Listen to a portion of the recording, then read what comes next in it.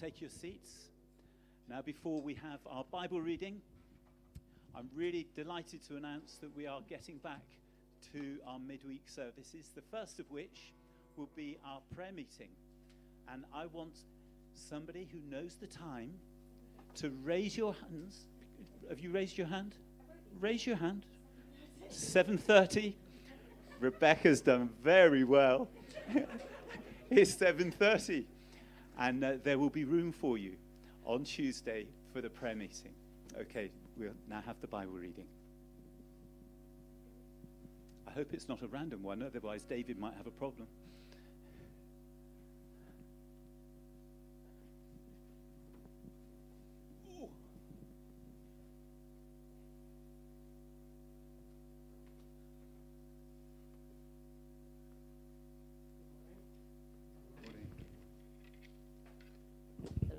in order here. There we go. So it's our reading is from Psalm 1 or Psalm 1.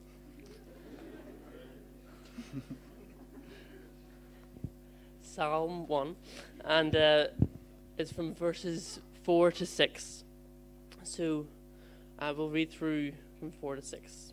The ungodly are not so, but are like the chaff which the wind drives away. Therefore the ungodly shall not stand in the judgment, nor sinners in the congregation of the righteous. For the Lord knows the ways of the righteous, but the ways of the ungodly shall perish.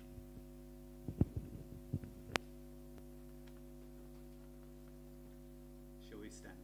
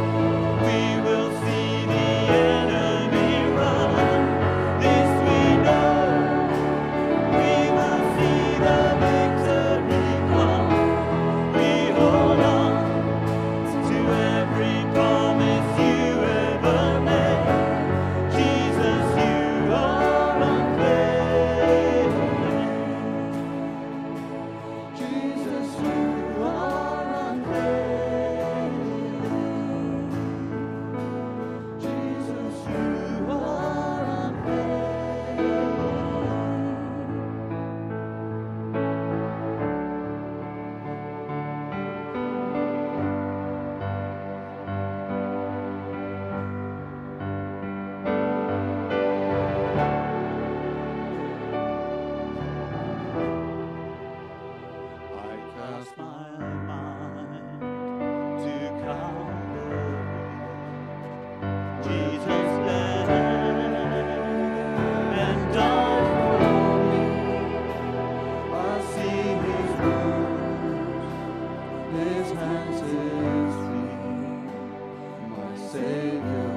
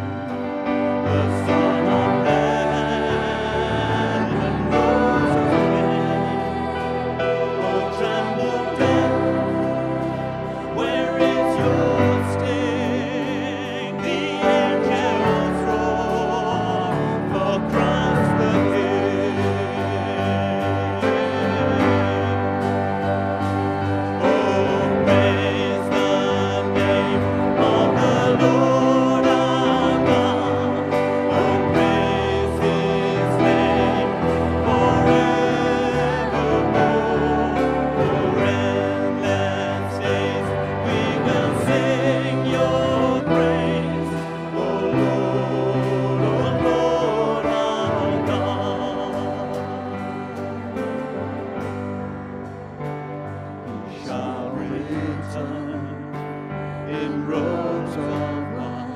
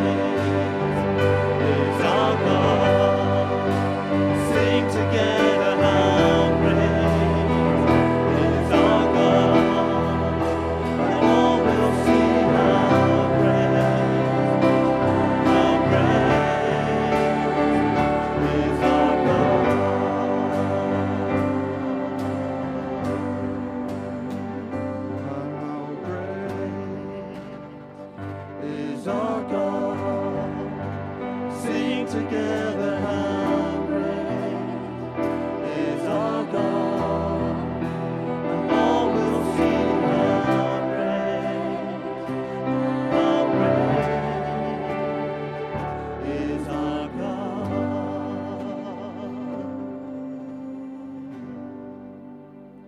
You can take your seats.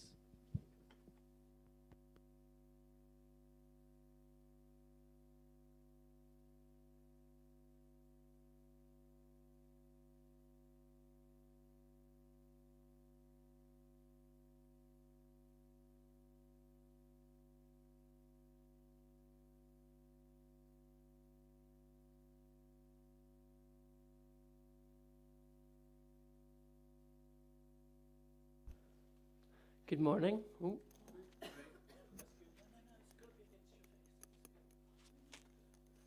There we go. Good morning. Welcome to Clevedon Family Church. It's good to see you all here. I've been having a few conversations with people, and it seems as though people last time I was speaking thought I was irreverently calling the prophet Samuel Sam. That is not the case. It's just my accent. It's the proper way to say Sam's. So we're going to be looking again at the book of Psalms. And last time we were in Psalm 1, and again we're going to be in Psalm 1. Last time we discovered the blessed man, and this man was not like the rest of the world. The rest of the world are in constant search for happiness, always searching, but never finding. No, instead, this man, this blessed man, has found joy. That's what blessed means. It means, oh, the joy. This is something that is not dependent on happenings. We also discovered that this man is the shadow of Christ, that he is one who has the fullness of joy. And it's only by having a relationship with and following the example of Christ that we can find this joy as well. The blessed man is described as a strong tree planted by rivers of water. He gives forth his fruit in his season. His leaf never withers, and whatever he did prospered. The man who is planted in God will become like this too. But notice in verse 4 how the scenery changes. It says, the ungodly are not so. Suddenly we move from describing the blessed man to the ungodly. We move from blessing to barrenness. The ungodly man stands in stark contrast with the blessed man and shows us the difference between them both. So as we explore verses 4 to 6, what is it that we can learn from the base man? And how can we apply this to our lives to live more like Christ? Well, the psalmist mentions 3 differences. Difference number 1, a difference in description. Verse 4. The ungodly are not so, but are like the chaff which the wind drives away. So let's look firstly at what he isn't. The ungodly are not so. This verse would be better rendered, not so the ungodly, not so. The psalmist is emphasizing a vast difference between the blessed man and the base man. The ungodly are nothing like this blessed man. They are people who take ungodly counsel. They are people who associate themselves with sinners, and they sit in the seat of the scornful. They want nothing to do with God. And we see them every day, don't we? We see them on our TVs. We see them on our phones. We hear them on the radio. We bump into them every day. We see them on the TV shows offering advice to people on how to live a life like them. They constantly want us to associate ourselves with them. And they seek to offer advice and constantly mock and ridicule those things of God. This is the sort of thing that the ungodly get themselves into. This is what they want. It seems to be, to them, to be great. They say, come out to the club, we'll get absolutely wasted, it'll be great. Come out, and that's exactly what you need, is to get your mind off all of this and get completely mortal. I used to work with people like this, and I'd say to them, oh, what was your night like last night? And they're like, oh, it was absolutely mint, man. So I thought, how was it? What happened? I can't remember it, but it was proper great. Like, I'm like, okay. Sometimes they'd say that it was the worst thing that they've ever done, that they made a mistake, and that they'd never do it again, only to go out that very night.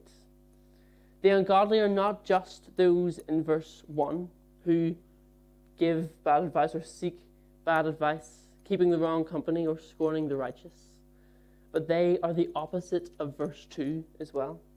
They hate God and everything to do with him.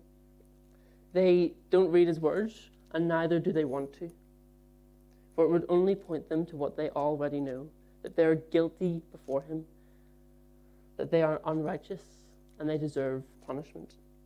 Romans 1 says this in verse 18, for the wrath of God is revealed from heaven against all ungodliness and unrighteousness of men who suppress the truth in unrighteousness, because what may be known of God is manifest in them, for God has shown it to them. For since the creation of the world, his invisible attributes are clearly seen, being understood by the things that are made, even his eternal power and Godhead, so they are without excuse. They suppress the truth in unrighteousness. It's like trying to hold down a beach ball underwater, and all their reveling, all their mocking, all their scoffing is just trying to suppress that truth, because they know that there is a God. If you're here today and you are not a believer, you already know there's a God. You just don't want to admit it. Because if you were to admit it, if you were to concede that there is a God, you'd have to release the beach ball and get a bloody nose. Their delight is not in the law of God. They do not meditate on it day and night. It's all they can do to get the knowledge of God out of their minds. That's why they go to get absolutely plastered. They don't want to think about the things of this world because it's too much for them. Finally, here in this part of verse 4, they are not like a strong tree planted by rivers of water. They don't want God, they hate him, and therefore they certainly don't want to be planted in him. The ungodly are not so. What is it that they are not? They're not blessed. They seek happiness. They try and find it in every little thing that they do, but they're always searching and never finding. They are not blessed because they have not found God.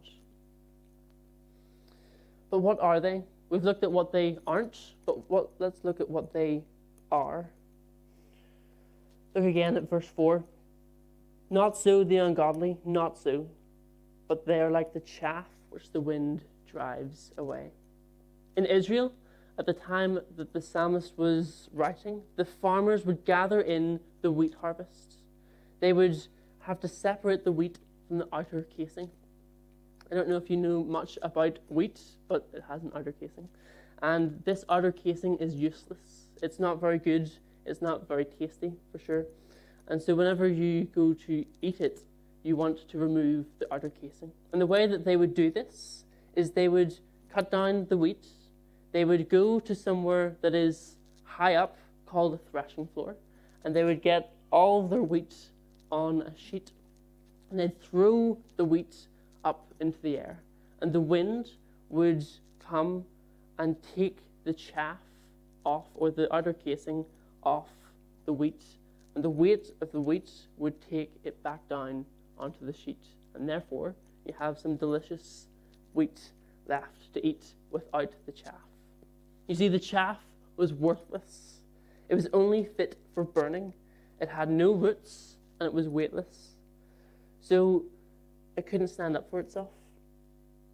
And so when the wind came, away it went. And so what the psalmist is saying is this: the ungodly, you're not like the strong tree. You're not planted and rooted. Instead, you are like the chaff, worthless, fit only for burning, weightless, at the mercy of the wind. We can see the comparison that's being made, can't we? We can see how the ungodly are at the mercy of the elements that are unseen and uncontrollable. And therefore, we see that while the blessed man resides in the strength and the grace of God, the ungodly goes only in his own strength, which is weak and unable to resist the uncontrollable nature of life. Richard touched on this when he spoke last, when he said that life, the life that we lead is influenced by unseen forces, which can drive people to and fro. But the irony is that people don't want to admit that that is what runs their lives. They don't want to admit that these things exist, let alone that they're controlled by them. Our society today is one that would rather rule itself than be ruled. You see, you can go into the street and ask, would you rather be a slave to sin or a slave to God? And most people would say, I'd rather be a slave to my own sin, to myself. And so society has got its wish. Romans 1 again says this in verse 24, therefore God also gave them up to their uncleanness, in the lusts of their hearts, to dishonor their bodies among themselves. You see, this is what society wanted. They said, stop trying to rule me. I want to rule myself. I am my own master. I will face the consequences for my own sin. In verse 26, for this reason God gave them up to their vile passions, for even their women exchanged the natural use for what is against nature. Their sin has led them down the path to this place where now there are broken homes, broken marriages, alcoholism, drug abuse, there's war, destruction, murder, serial killers, children literally getting away with murder because, as was said in the 1920s, they weren't raised right. Thieves breaking into houses, claiming against the homeowners because they hurt themselves when they were in the house and getting paid. This is the world that we live in. This is reality. This isn't just some story. This actually happened. God has given it over to themselves. God has said, you want to rule it yourselves? Okay, this is the consequences. And we keep saying, well, maybe if we had better education, maybe if we had better rights, maybe if we stop doing this and that, maybe we can create our own dystopia. Maybe we can create our own world that is perfect. But newsflash, we can't. We cannot do this because God has given us over to our sinful ways. The things that we want are not good.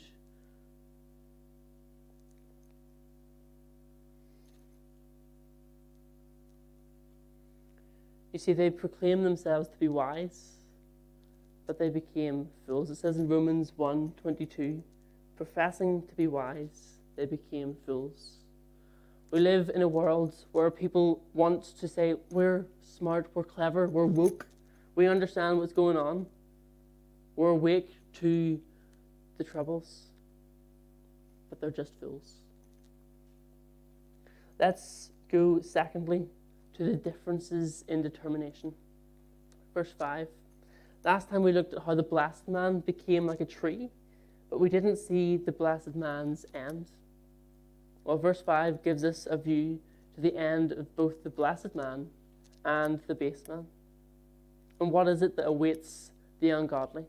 What does all life add up to? Well, there is the judgment. Look at verse 5. Therefore the ungodly shall not stand in the judgment, nor sinners in the congregation of the righteous. This verse follows on from the previous. In effect, it's saying the ungodly are weak. They have no substance. They are blown about by every wind, and therefore when put under the scrutiny of God, they will not stand. In the 1950s, an insurance test was designed to test the strength of structures that the public would walk on every day. In the 1970s, Clevedon's pier was put to the test. I'm sure you know that Clevedon's pier did not pass said test. Some say it was because there was a tap left on and therefore it was put under more scrutiny than it needed to. Some say that it was just weak because of years of neglect and erosion. Whatever happened, Clevedon's pier collapsed. The final two spans fell into the sea, and the pier, or the end of the pier, was completely split off from Clevedon. The Bible speaks of a judgment called the Great White Throne Judgment, where sinners will be scrutinized upon what they did with Christ. This judgment will only have one outcome: the abject failure of man. The sheer weight of God's judgment, God's examination, is too much for man, for any man to stand before. And the chaff-like ungodly men will be found out as rebels and as sinners. If you're here today and you haven't trusted Christ, then this is your fate. You will be found guilty before God and condemned to hell. This is the destination of the ungodly. However, if you do trust on Christ, the work that he did on the cross in taking the punishment for your sin, his resurrection from the dead, assuring us that his sacrifice was enough, then you will escape this judgment, because he took your judgment upon himself. The Great White Throne Judgment is for unbelievers. Christians, however, will stand before the judgment seat of Christ. And there, Christ will judge our works that we have done here on earth as Christians. We are told in 1 Corinthians that Christians are building their lives upon the foundation of Christ. And as we're building, we can either use gold, silver, precious stones, wood, stubble, or hay. The judgment seat of Christ reveals by fire what will survive. As believers, this should motivate us to be about our Master's business, to be working, building upon the foundation that is Christ. But be warned that not all building materials are good, because our work will be tried, and only that which is holy and righteous and God-glorifying will stand the test. There are some materials that don't burn when tried by fire, so use those. For those that have not trusted in Christ, then your judgment is for your very soul.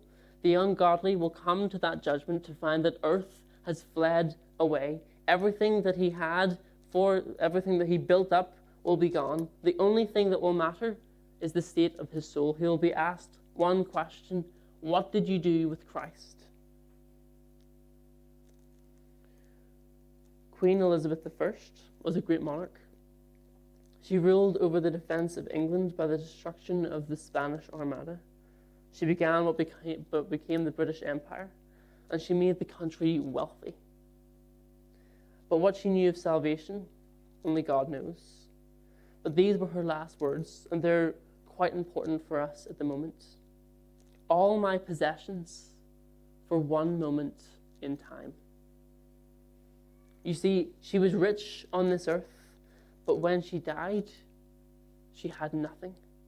The glory that we give ourselves on this earth is not carried through unto the next. The glory that we have now is only fleeting. But we can, if we're Christians, lay our riches in heaven. We can be building something there. But here, we leave our riches behind while our souls go on ahead. So that's the judgment, but they'll also not be able to stand in the righteous congregation. This is a literary device, and it's the same thing repeated again, but let's look at verse 5. Therefore, the ungodly will not stand in the judgment, nor sinners in the congregation of the righteous. The psalmist is saying the exact same thing, but with different words. He's saying, you can't stand in the judgment. You're chaff-like. You don't belong there. You won't be able to withstand the scrutiny of God. And now he's saying, you won't be able to stand in the congregation of the righteous either. It's repeated for effect to emphasize the point that the ungodly will not and cannot stand in the judgment. The sinner can stand with the congregation of the righteous, but he will stand out like a sore thumb. The Bible says that the righteous are clothed in the righteousness of Christ, and this is the only reason that they can be called righteous. Not so the ungodly, not so, for they have righteousness as filthy rags. For those who say, I'm good enough, let me tell you that before you find out too late, you aren't. No one is. There is no one righteous, no one good on this earth. Only Christ can make us righteous. So if you're here today and you don't know Christ, then we would urge you to come and repent of your sin, come into right standing of God, and begin to know him, whom to know is life eternal. Finally, and very quickly, let's look at the difference in their destination. Verse 6. For the Lord knows the ways of the righteous, but the way of the ungodly shall perish. There are two destinations, one for the blessed man, one for the ungodly man. Sounds familiar, doesn't it? Well, let's look at Matthew 7:13-14. Two ways and two destinations.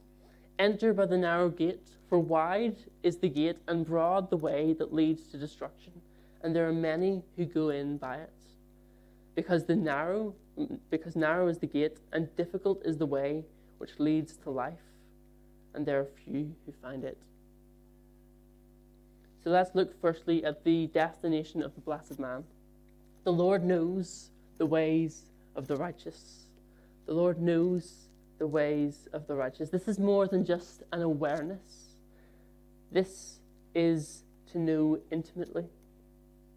He knows it because he himself is righteous. He knows it because when man is righteous, he's leaning on God in order to be righteous. We are not righteous in and of ourselves. We were all once ungodly, sinners, people who would not be able to stand in the judgment or in the congregation of the righteous until we trusted in Christ. And he gave us his righteousness. Look at 2 Corinthians 5:21.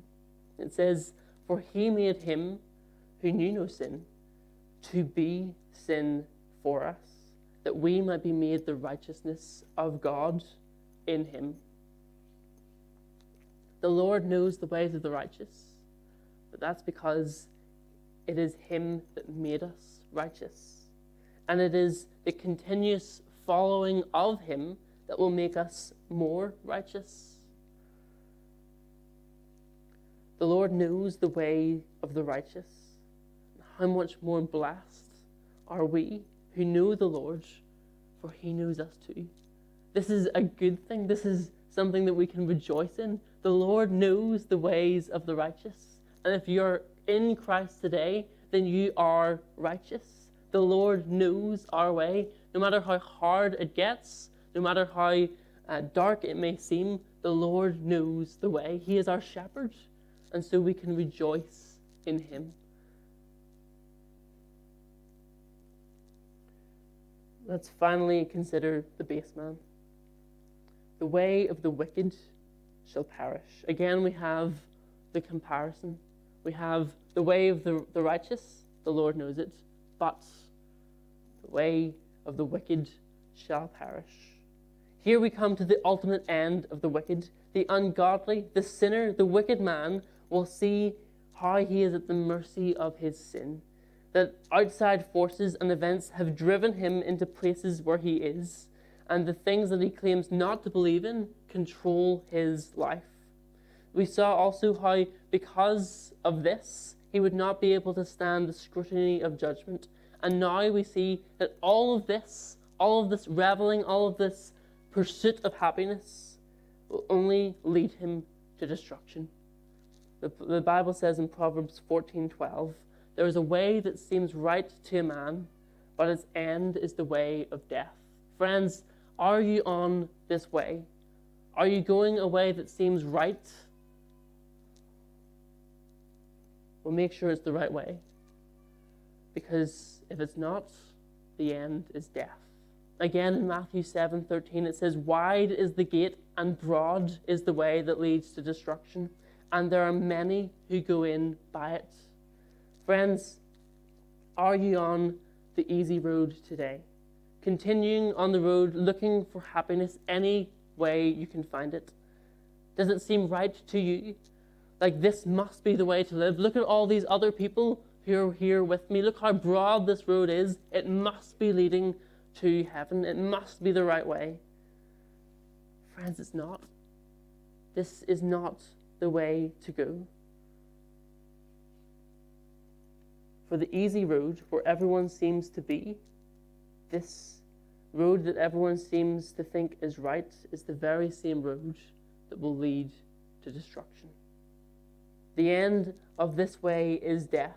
Enter in instead at the narrow gate, the one that few have found, for it is that road that leads to salvation. The Lord knows the way of the righteous, but the way of the ungodly shall perish. What way would you rather live in? We began by comparing the ungodly to the blessed man. We saw how this ungodly man, by what he does and what he does not do, has become weak at the mercy of the elements, the mercy of the change in society, moving from one thing to the other. And we finished by looking at his end. He will not stand up to scrutiny. He will fall. His end is death. Romans 6:23 says the wages of sin is death. And this man, these people who live by this way, are on their way to death and to hell. But there is good news. Christ stands in this psalm, offering you a way out, that if you simply trust in him and his death, burial, and resurrection, then you can be saved from this awful mess. It's not by cleaning up your life. It's not by trying to be good. It's by trusting in the one who was. Upon a life that I did not lead, on a death I did not die, upon a life, upon a death, I stake my whole eternity. You can't clean up your own life. You can't tell God to let you in. You must have a relationship with him. And the only way to him is through the Lord Jesus Christ. Come to Christ today, be free from your sin, and discover the joy that is in him. Let's pray. Lord God in heaven, we thank you so much for who you are. We thank you that you have the way of eternal life, that it is you who knows the way of the righteous. I pray, Lord, if there's anyone here that is still living as an ungodly person, someone who doesn't know you, that they would come in faith today, that they would look to Christ, that they would look to the death, burial, and resurrection of your Son, and that they would accept this offer of mercy, and they might come and know you today. I pray this in Jesus' name and for your sake and glory. Amen.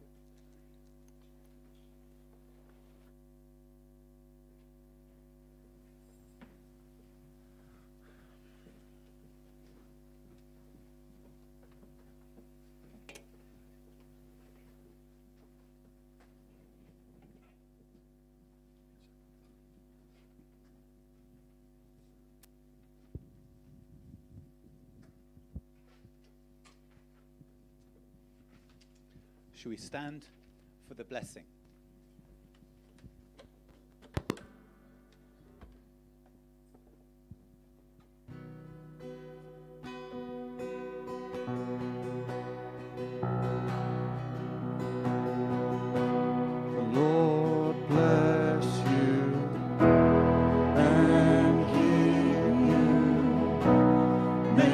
his face shine upon you and be gracious to you.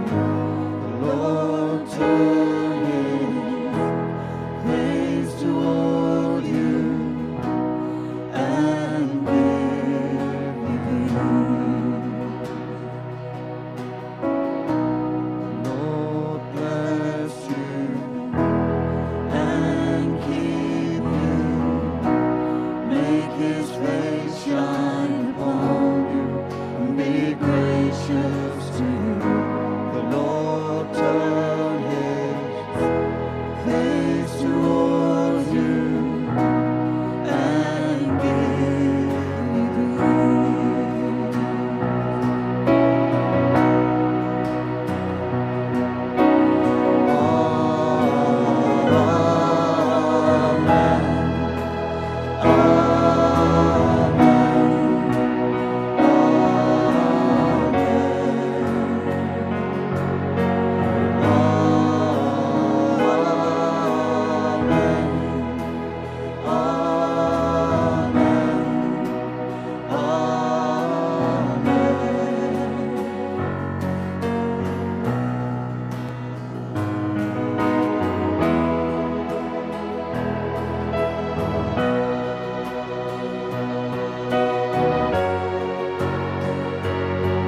His favor be upon you and 1,000 generations, and your family, and your children, and their children, and their children. May his favor be upon you and 1,000 generations, and your family, and your children, and their children, and their children. May his favor be upon you. 1,000 generations, and your family, and your children, and their children, and their children. May his presence go before you, and behind you, and beside you, all around you, and within you. He is with you, he is with you in the morning, in the evening, in your coming, and your going. In your weeping and rejoicing, he is for you, he is for you, he is for you, he is for you, he is for you, he is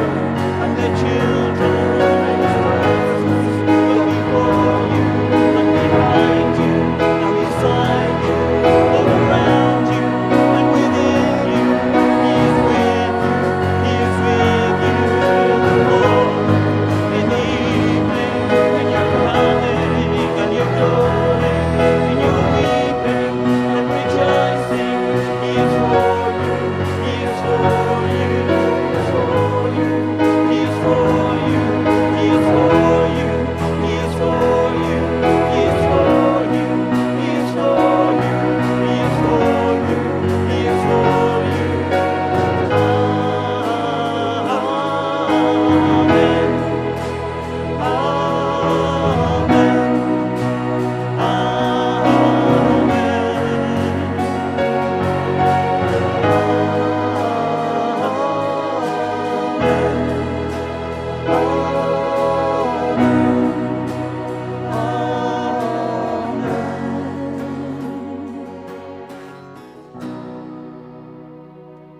Should we close by saying the grace together? May the grace of our Lord Jesus Christ, the love of God, and the fellowship of the Holy Spirit be with us all evermore. Amen. please feel free to go outside and speak, and then you can take your masks off and smile. God bless.